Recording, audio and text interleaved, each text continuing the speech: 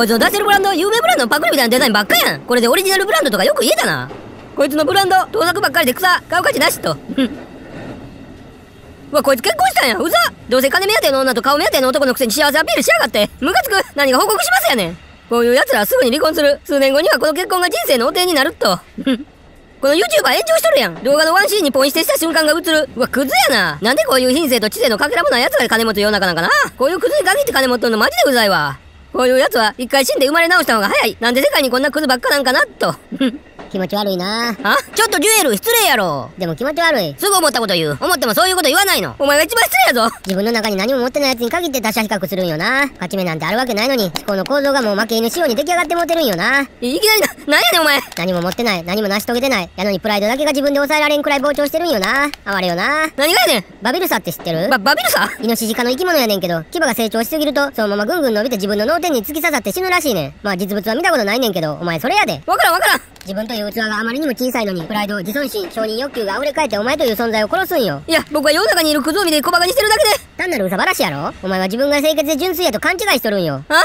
そんなことしてる時点でお前もよっぽど立ち悪いから。僕は別に何も悪いことしてないやん。自分の価値観に絶対の自信を持ってて、善悪の判断基準が自己中心的なものになってるとも気づかず、そのスケールで物事を測る。でも悪いことは悪いやん。確かに悪は悪よ。けどそれに群がって叩く連中の方が、第三者からしたら見てて大変のよな。いや、でもまだそれは理解できる。立ちが悪いのはそのスケールがより悪質なものへと屈折して、いずれ自分が気に食わへんから、自分よりも幸せやからという劣等感が起因となる。劣等感？優劣の列にくじ引きとかの一等とかの等、感じるの感。大体の場合、強いコンプレックスが大きく関係を示してて、自分ができないこと、持ってないもの、なれないものに対して、怒り、嫉妬などの感情に人格を支配される。そうなれば人間は終わり、そこが終着点。終着点？終わりにつくって書いて点字の点。漢字がわからんかったわけちゃうねん。確かに誹謗中傷を裁く明確な罪状はない。ただ名誉毀損罪や脅迫罪などに該当する可能性もある。また、誹謗中傷は民事上の損害賠償請求が可能である。実際に訴えられたケースも多数ある。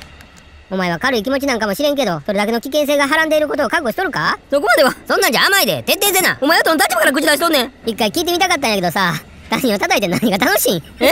教えてや。何が楽しいん？楽しいというか。仕事でもない、楽しくもないのになんでわざわざそんなことに時間を割くん？そんなことでしかうざばらしできひんって、選択肢狭すぎ。具の根も出えへんな。お前うざすぎん？わかるよ。別に自信ができてないわけじゃないんよな。できてるからこそ起こる現象なんよな。本当はお前自身が一番自分に失望しとるんよな。それで他人を叩くって、ダサいことこの上ないよな。追い打ちすごない？まあでも気持ちはわからんでもないよ。本当の追い打ちはこっからやで。才能もない、センスもない、余裕もなければ運もない。あるのは時間だけ。これといってやりたいこともなければ好きになるものもない。そらキラキラ輝いてる他者を直視するのは辛いし、見たくもないよな。出来損ないってことは自分が一番よくわかってる。でもそんな自分を本当の意味で嫌いになれへんのよな。だから比較もするし、小馬鹿にされたら苛立ちもする。お前自分に興味がないんやったら、何言われても感情が揺れることはないねんから。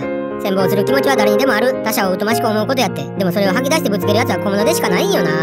お前は確かに何も持ってないんかもしれん。だからこそ努力するしかないんよな。それすらも否定してしまえば、生きる意味すらも見失うぞ。ごめんなさい。ほな私たちこの駅で降りるから。言うだけ言って。誹謗中傷って何のためにやるんやろな。話聞いてた？